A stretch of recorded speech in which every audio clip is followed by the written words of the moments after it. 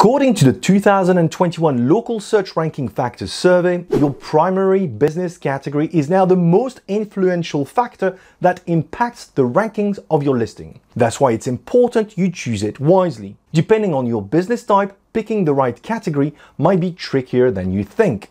Let's say you're a dentist, for example. Should your primary category be dentist, cosmetic dentist, or perhaps dental clinic? My recommendation here is to choose the category that matches the service or product that brings the most revenue to your business. Alternatively, you can spy on your competitors' listings to see what categories they have chosen. You can quickly do this using a free Chrome extension called GMB Everywhere, which you can install on your browser.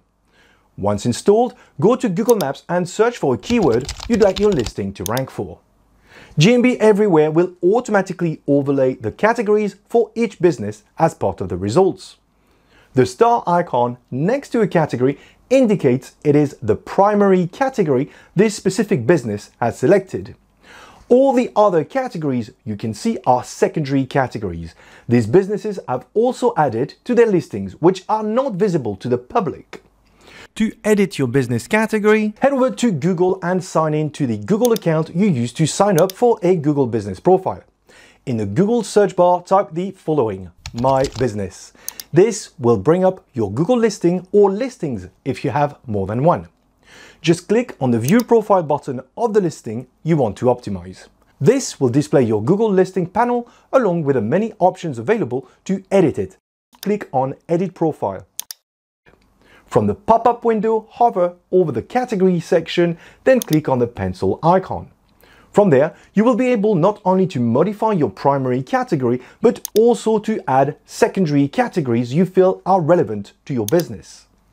Use the GMB Everywhere extension to see what secondary categories your competitors have added to their listings. You can add up to 9 secondary categories. You can also edit your categories through the Google Maps app. Once again, make sure you're also logged into the account associated with your listing. Either search for your business name and scroll down to see the option available to update your listing, or alternatively, tap on your account avatar to expand the menu, then tap on your business profile, then tap on your listing. Just tap on the Edit Profile button and on Business Information. You'll be able to edit your primary category and add secondary categories from there. And now for a hot tip. If your business is seasonal, here is a very important tip to take into consideration. Switch your primary category according to season. Here is a typical example of a cleaning company based in Toronto that offers multiple cleaning services with a greater focus on windows and eaves cleaning based on the title of their homepage. But they also offer a snow removal service. If I go to Google Trends and search for how popular the keyword snow removal has been in Canada in the last 12 months, I can see the trend increases around September and October time and continues climbing until a massive peak in January. This makes a lot of sense as it will be the middle of the winter in Toronto when most of the snow will be falling. Let's do the same search, but this time look at window cleaning. You can clearly see that the demand for window cleaning starts picking up right after the winter, with a peak in May, which once again is logical.